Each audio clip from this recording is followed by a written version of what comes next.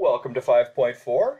Yesterday we did addition of polynomials, and today we're doing subtraction. Subtraction is just marginally more difficult than addition, and the reason is this negative sign in front of the bracket. So the most important thing about subtracting polynomials, is distributing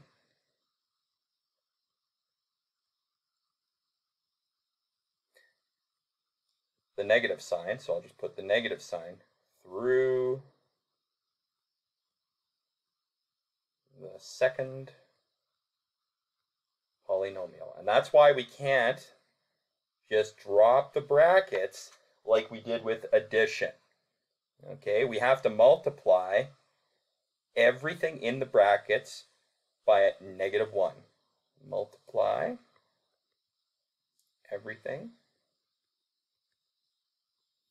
by -1. And if we don't do that, we're not going to get the right answer. So if we take this a little further, okay, -2x squared minus 6x actually becomes -1 times 2x squared, okay, minus 1 times -6x. So it's -1 times both of those. And what this does is it really just changes the sign, right? So this was a positive 2x squared. Now it becomes a -2x squared. This was a -6x, but now because we're multiplying it by a negative, it becomes a positive 6x. So really all that's happening here when you've got the negative outside the brackets, it's just changing the signs of everything inside the brackets. Okay, you don't need to go through this whole multiplication process as long as you know that that rule exists. Okay, so if we're going to subtract 2x squared minus 6x, we need to take away 2 x squared tiles and 6 negative x tiles. Now they're just talking about this polynomial expression right here, right? So we've got this represented. This is the 3x. I don't have the drawing here, but we've got the 3x squared minus 4x. So model what's in the first set of brackets. Well, okay, I'll just draw it. We've got 1, 2, 3 positive x squareds, and then we've got a minus 4 x's. So these are the minus 4 x's. Remember I said we're going to shade all of our minuses, so I'm just going to kind of color these in a little bit. Okay. And then that's what's in the first set of brackets. Okay. So that would be representing this guy. So if we need to subtract 2x squared minus 6x from what we just drew here, we need to take away 2x squared tiles. So that's 2x squared tiles we're taking away. And we also have to take away 6x tiles. Okay? We don't have 6x tiles. We started with a negative 4x tiles, which means we actually had to put 2 more negative x tiles on there. Okay? So we see we needed 2 more negative x tiles, so we add 2 0 pairs of x tiles. So we had to subtract 2, right? Right up here. Yeah. So we just had to we just had to tack these on because we knew we didn't have enough. So the remaining tiles that we have left, okay, are we've got this x squared right here, okay, and we've got a positive 2x. We started out with -4, right? And we had to subtract a negative, right? So we had to subtract a negative of 6. So if we get rid of that -6, we're just left with the 2 positive ones. I mean, I frankly, I think that's kind of a confusing way of saying it. Let's just look at the x's over here. Okay, I think it's more complicated to draw that one than it is to just kind of understand it. If we started with a -4x, right, and then we had to subtract a -6x, well, what do we do whenever we see negative signs back to back, right? We just know that's a positive. So we're really left with -4x plus 6x. So we've got a -4, and then we're adding 6 to it, and that means we have to end up on the positive side by 2x, which is how we go there. So frankly, I think that the pictorial representation of this is more confusing than just taking the symbols and saying, well, I know that if I add 6 to -4, I know I'm going to end up with a positive 2. So at the end, you know, these ones were crossed out. These ones were crossed out by our subtraction. We got left with the x squared, and then we got left with the 2x's. Now, properties of integers. This is what I was talking about at the very top. You have to be very careful when you're doing subtraction with a negative sign in front of the bracket because it applies. You have to multiply out the hidden ones, and what that essentially does is just change the sign. So this 2x positive becomes a negative 2x. And this negative 6x, well, if you change the negative sign, it's going to be a positive 6x. So as long as you remember to do that, the process of subtracting polynomials isn't really any different or any more difficult than the process of adding polynomials, which, as we found out yesterday, was not particularly difficult. I think my computer is frozen here, so I'm just going to try to get it back.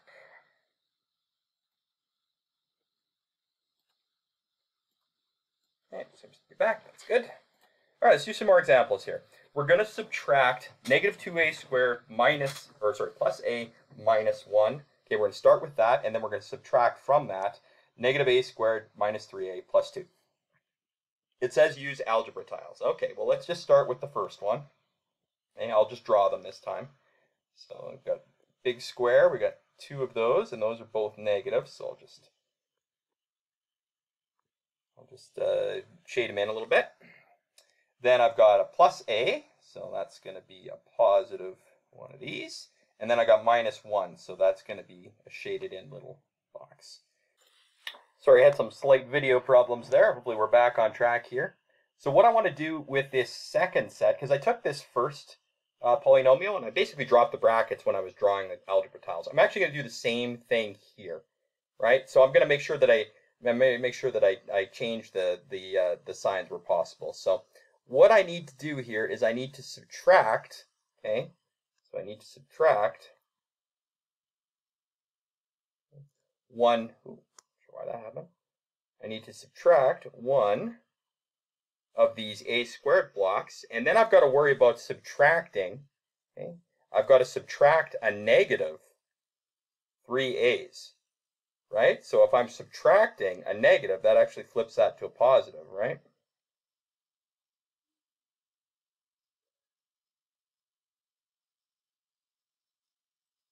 And while I'm at it, if I'm subtracting, I forgot to flip my sign on this one. If I'm subtracting a negative, that one becomes negative 2. Sorry, I should just be keeping track of my signs up top here for all of them. Forgot for my a squared. So that's going to be a negative, turn from a positive to a negative. A negative times a negative is going to turn that into a positive, and a negative times a positive is going to turn that into a negative. So if you just want to keep track that way, it's probably a better way to do it. So really what we're doing here is we're just going to redraw what's in the brackets, but apply the negative sign, and then let's combine our like terms and see what we have left over. Sorry, I'm not sure why that's crossed out. Ahead of myself here. Yoink. Okay, so we've got our positive 3a's, and now we're going to need negative 2. Okay, so we're going to need 2 of these negatives, right? So we basically just took what was in the brackets, flipped the signs, and then redrew them. So at this point, after we've done that, what we're actually doing is adding, because we've already applied the negative when we multiplied it through the brackets. So all I did here was simplify things by turning it into an addition question. So if we're going to add these shapes together, let's look at what our like terms are. Okay, we've got that one. Then we've got 3 of these guys, and then we've got 2 more of these guys. Okay, so if we add those together, right, it doesn't look like anything's going to cancel out, does it? Right, because we've got nothing but negatives here with the big squares. We've got nothing but positives for the rectangles, and we've got nothing but negatives for the constants. So what's really happening here is now we're left with, okay, now we're left with negative 3x, or a squared, sorry, we're using a's here. Negative 3a squared. And we've got a positive 4a's. And then we've got a negative 3 as our constant. So let's just check that on the other side symbolically and see if we get the same answer as when we used the algebra tiles. All right, so let's go with our original original question, negative 2a squared plus a minus 1, and then subtract from that a squared minus 3a plus 2. Okay, let's drop the brackets. We can always drop the brackets on the first one. That's never a problem. So negative 2a squared plus a minus 1. Now we have to apply this negative through all of the other terms. So if you want to draw like a little arrow to help you remember that, sometimes people do that just to remember. So an a squared, okay, so that's positive times a negative is going to be a negative a squared. And a negative times a negative is going to be a positive 3a. And a negative times a positive is going to be a negative 2. So now let's group our like terms, negative 2a squared, and then we've got this one, we've got this one, then we've got our a's, and then we've got the rest. So negative 2a squared, and then minus another one. Okay, I'll just do this in 2 steps, just to get them together. And then I've got a positive a, and a positive 3a, and then I've got a negative 1, and then a negative 2. So we've got these grouped, in a way that we know they're like terms. Here's our a squareds, here's our a's, and here's our constants. Negative 2a squared minus another one is going to be negative 3a squared. A plus 3a, okay, that's going to give us 4a's. And then a negative 1 minus 2 more is going to give us negative 3. So if we look what we had left over from our tile work, okay, it equates the exact same thing that we got on this side symbolically. So some people are, prefer a visual approach to it. Some people move right to the symbolically generated polynomials, and I'm okay either way. I mean, if this helps you, by all means, use the algebra tiles. I myself gravitate more to symbolically. It just makes more sense to me here than using the picture stuff. But again, everybody learns differently, so you pick which one's best for you. But there will be an expectation that you can do it both ways. Use the properties of integers. Okay, all that's saying is when you see this negative sign here, make sure that you multiply it all the way through. So let's do that as our very first step. Let's make sure that we multiply this negative sign all the way through when we're rewriting this. So we can always drop the first brackets. That's never a problem. a2a squared plus a minus 1. Okay, now let's worry about the second set. So we've got a negative times a positive. I think this is the same question as before. I just did it on the top of the page. I'm now recognizing this is the exact same. So I'll do it very quickly. We've got a positive turns to a negative times a negative is a positive, and a negative times a positive is a negative. Then we grouped our a squareds, we grouped our a's, we grouped our constants, and this is exactly what I did on the previous page with the exact same numbers. It equals out to the negative 3a, sorry, this is a squared, negative 3a squared plus 4a, sorry, and minus 3. I just chose to do it on the previous page. All right, here's another example, but we'll use the exact same approach. So let's drop the brackets on the first one. 5x squared minus 3. Oh, we got an xy in this one. Okay, that looks a little different. Plus 2y squared. Now let's apply that negative to every term. And this is a trinomial, so there's 3 terms. But it would be just the same if there was 2 terms or 1 term, or maybe there's 4 or 5 terms. It's always the same. If there is something in brackets separated by minus or plus and a negative sign up front, you have to multiply everything by negative 1. And again, the shortcut for that is it just changes the sign. So 8x squared positive times that negative 1 is going to be a negative, right? Negative 8x squared. And then a negative times a negative is going to be a positive, plus 7xy. And then a negative times a negative again is also going to be a positive 4y squared. Alphabetically and with the largest exponents, let's see if we can group these. So we've got the 5x squared there. I'll just do my little trick here. These are the y squareds. And maybe I'll put a little square there for the xy's. So 5x squared minus 8x squared. Then we'll go to our y's, because remember the degree of this, the exponent is higher than these exponents. So that's going to be the plus 2y squared plus the 4y squared. Not a bad idea at this point. This one's not too long, but Just crossing them out helps me. Minus 3xy plus positive 7xy, and there's no constants. Okay, everything's got a variable in it this time. Where's our grouping? There's our like terms, like terms, like terms. So 5x squared minus 8x squared. Okay, so just picture it this way. I got 5 of the green big green squares, and I got to take away 8. Well, I cancel out 5 of them. I'm left with 3 of the negative ones, right? So 5 minus 8 is negative 3x squared. I'd be left with 3 red big squares. Now I've got a positive plus a positive. We can all do that, right? 2 plus 4 is 6y squared. Everything's positive. Then we've got a negative 3xy and a positive 7xy. That's going to lead to a positive 4xy. So we simplified that symbolically, but we also could have done it with the algebra tiles and using the exact same process, just using the manipulatives instead. In general, we like to gravitate more toward the symbolic version because it's efficient. You know, you don't need to be carrying around algebra tiles in your pocket. So, you know, this doesn't take as long. It's easier to write out and easier to represent. But that doesn't mean you can't use algebra tiles to solve these problems. You use what works best for you. But if you can do it the symbolic way, I would recommend it. Okay? I would recommend it because it will... it'll just be more efficient for you.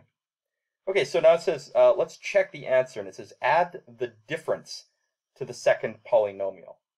Add the difference to the second polynomial. Now this is one of those questions, okay? This is one of those questions that it's, you know, using a sort of simplified numbers to represent each part of the polynomial. Okay, so if we know that 10 minus 6 equals 4, well, essentially what we've done up here is we've said this is the this is the 10, right? This is the 6 over here, and then this would be the 4, which would be the answer, right? So it's just that trick I showed you where you use simpler numbers and simple equations, and then you assign one of those simple numbers to each of the more difficult things, and then you'll be able to keep yourself, you know, straight. So really what I need to do here, okay, to check this, okay, it says add the difference to the second polynomial. Well, this would be the difference, right? Because the difference is the answer to a subtraction question, which this was. So what it wants us to do is add this to the second polynomial, and we should get this. And if you look at the simplified numbers we used, what we're saying is, if I add 4 to 6, should I get 10? And I think logically we can say, yes, that should work. So if it works with the simple numbers, it should work with the polynomials as well. So once again, we said let's take the 4 plus the 6 and make it equal 10. We know that's true. So now let's just substitute in the polynomials for those simplified numbers. So the 4 was negative, I'll use brackets, always use brackets, negative 3x squared plus 6y squared plus 4xy. Okay, so that was the 4. And we have to add that to the 6. Which one was the 6? This was the 6, the second polynomial. All right, so the second polynomial is going to be, now we have to ignore the negative sign. Now we're just talking about stuff in the brackets. So this is going to be plus 8x squared, okay, minus 7xy, minus 4y squared. As my pen starts to act up again. And what we're checking, because remember we're checking something, so is this equal to the 10? Okay. Question mark. Is this equal? Okay, so the 6 part was related to this. And now what's the 10 part? Well, the 10 part is the first polynomial, which was 5x squared plus, minus 3x. 5x. Okay, I'm just going to pause my video here because it looks like my pen's going haywire again. Join back up with you in a second. Something about being on video. These pens just don't like to be on video. Where was I? Oh, okay, sorry. 5x squared. Pen's still a little wonky, but we'll just have to deal with it. Minus 3xy. Sorry that I ran into this when I ran out of room. Plus 2xy. or sorry, 2y squared. Mistake.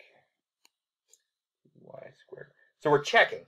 You know, we know in our heads that the 4 plus the 6 should equal the 10. So if that's true and we didn't make any mistakes above, this part plus this part should equal this part, and that's what we're checking. So let's do what we normally do. Okay. Let's drop the brackets first. So negative 3x squared plus 6y squared plus 4xy. Easy to drop the brackets now because it's addition at this point. So plus 8x squared minus 7xy minus, was that a 4 or a 9? Kind of sloppy there. That was a 4. Okay, so minus 4y squared. And then still, on the other side, does that equal, we don't have to change this one, 5x squared minus 3xy plus 2y squared. You notice that the textbook writes them in alphabetical order despite the degree. So it starts with the x squared, and then it goes to the x's, and then it goes to the y's. It's not wrong if you write it the other way. It's just a different convention. So don't worry if you put the y squared after the x squared, it certainly wouldn't be wrong. Okay, let's group like we normally do. I'm going to put squiggles under the x squareds. I'm going to put dots under the y squares. And then I should be able to find the other ones. So I've got negative 3x squared. Come on, pen. Negative 3x squared. Oh, pen. Why have you forsaken me? Scribble up here.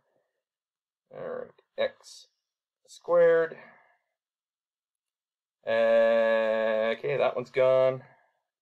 Then we've got plus 8x squared. That one's gone.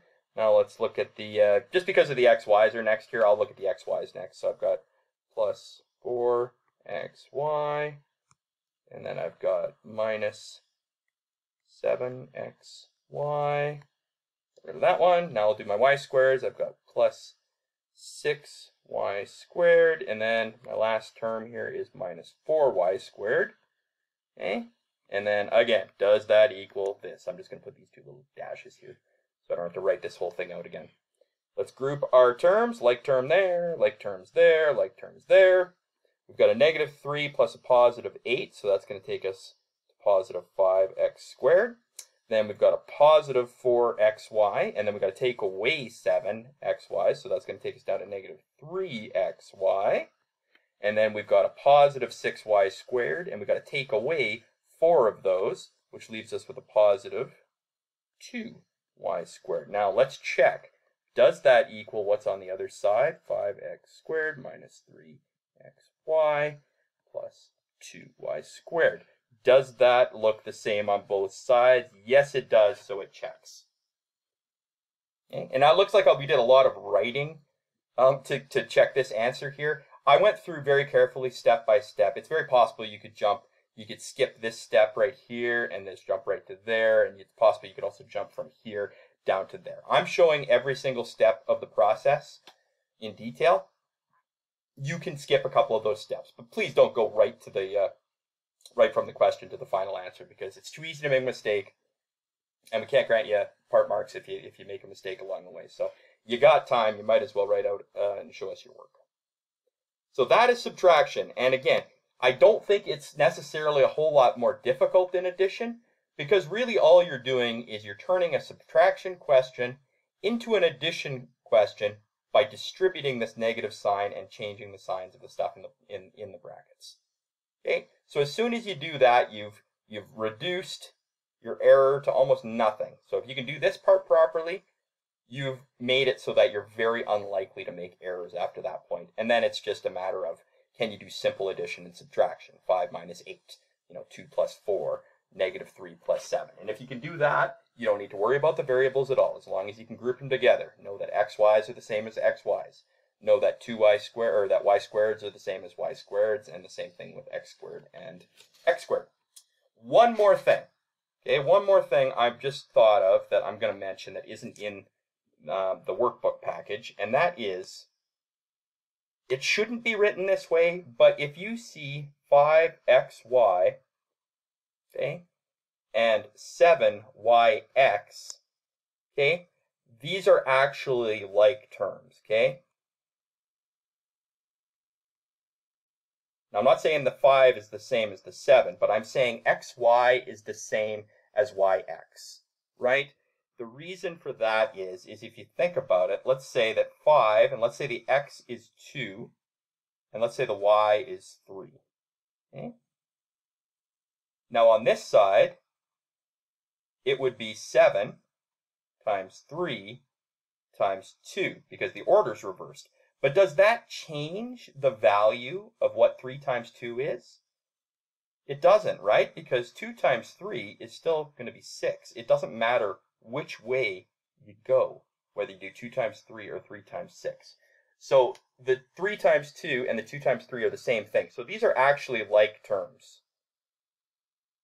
If you go back to the beginning and you look at this guy right here, xy and yx are like terms. What I would do is if I got that written that way in a question, I would instantly write it out as 5xy plus 7xy. I would do that instantly. Okay? And that just reduces the chance that you're going to think, because the order is different when you're doing your multiplication or when you're doing your addition and subtraction down here, that's going to reduce that error. Now, to be honest, you should not see that written anywhere like this. I'm pretty sure the textbook writes everything alphabetically and doesn't try to intentionally trick you with one of those. But if you ever do see that, make sure that you remember, okay, if it's just an x with the same exponent and a y with the same exponent, just because it might be written backwards doesn't mean they're not like terms. So in this one, even though it looks like you can't add those together, you really could. It's really a 5xy plus a 7xy equals a 12xy. Why do I have an arrow written there? That probably is confusing after the point, because these two questions have nothing in common. I just wanted to make a little note on that in the corner, just in case you happen to see a question where the variables are written in different ways but mean the same thing. Okay, as always, any questions or concerns, let us know via email, and you should be in good shape to do the subtraction questions as well as the addition questions. And then over here, so what do I need to subtract from this? I need to subtract